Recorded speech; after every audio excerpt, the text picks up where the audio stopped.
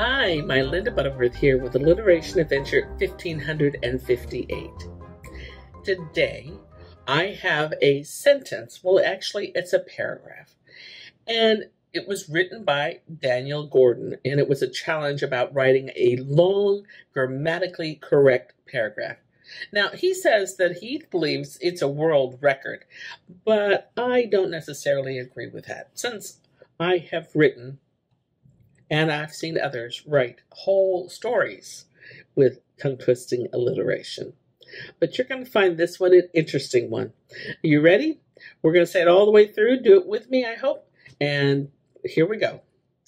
All awesome American, African, Antarctic, and Asian authors are adept alliteration artists and are also average autobiographers.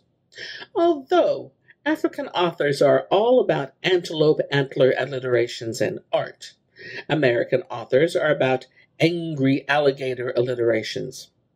Antarctic authors are all about army ants.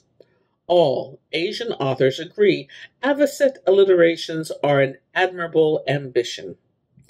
Astronauts also author assorted anthologies about alliterations and astrophysics.